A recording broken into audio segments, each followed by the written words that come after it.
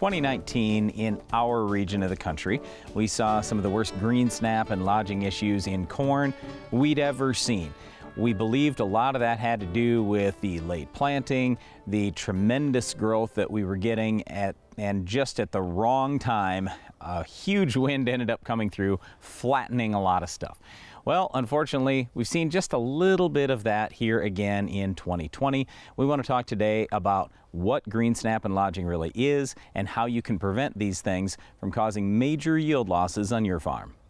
When you think about how a corn plant grows, each day it's capturing sunlight, it's pulling in water and nutrients through the root system, and it just keeps getting taller and taller. And we oftentimes think about knee-high corn and how quickly it gets to shoulder high or taller than us corn. It happens very, very fast. So that plant is accumulating so much material so quickly. Well, what happens is by the time we get to the middle of the night, that plant has brought all these things in and it's ready to start hardening off cells of new growth. And it takes a little bit of time for all that to happen. So we need that evening time to be not so windy because the plant is full of water and not hard yet on those new cells.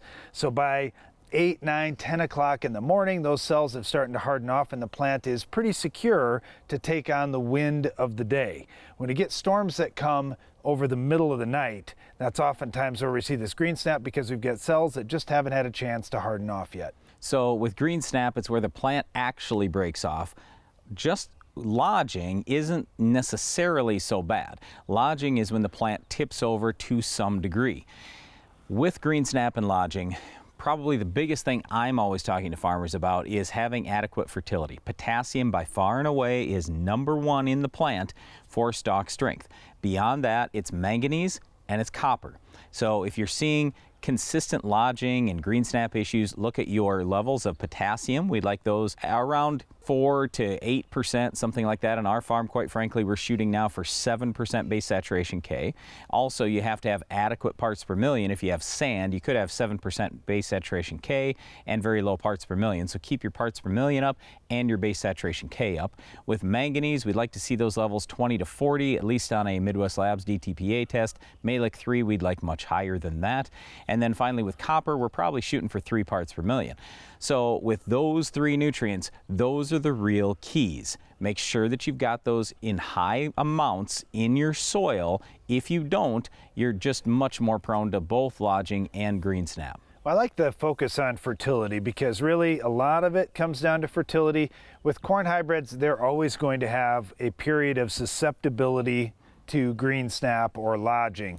Oftentimes it starts at about V9 and goes up through tassel, but some hybrids it may be 1 or 2 growth stages, others it may be even broader than that. It may start at V7 and we see something very early in the season. So hybrids are an easy target because oftentimes as farmers we see, well, this hybrid lodged worse than this one, or this hybrid had more greensnap than this one.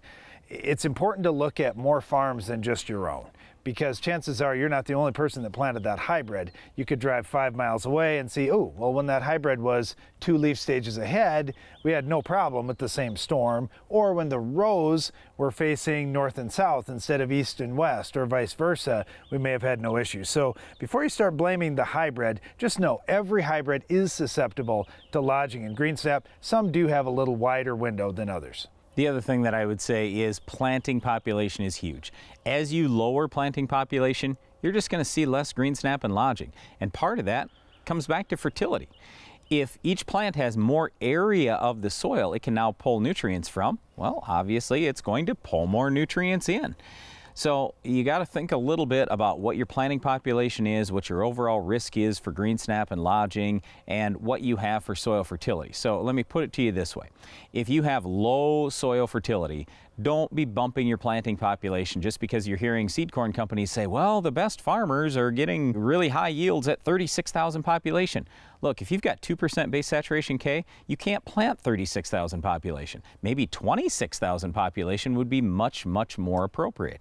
You got to take a look at what every factor is out there and weigh these things out. And sure, sometimes you're going to luck out. Sometimes the wind doesn't come, everything's fine. But what we're talking about most of the time is trying to protect ourselves here as farmers from loss in some of these really tough years. And it might only be 1 out of 5, 1 out of 10, but we got to take a look at this and say, all right, what can I do to reduce my susceptibility to these high winds, to greensnap, and to lodging? Last thing I would say is greensnap is an insurable event.